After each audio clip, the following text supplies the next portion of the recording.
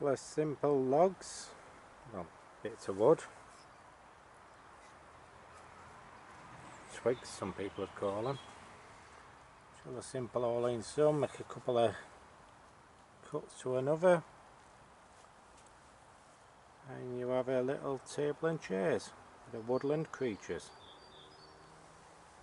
Very simple to make really, I think anybody could do it. Basic tools, jigsaw and a drill with a sanding disc on it.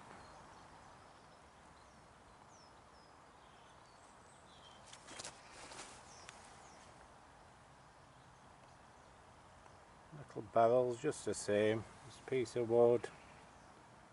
I had to use a vise to drill a little hole out, made them smooth it out a bit. Beyond that, cut in a couple of lines, sand it down, you've got a little barrel. All for your mice or woodland creatures, fairy garden. Give it a try.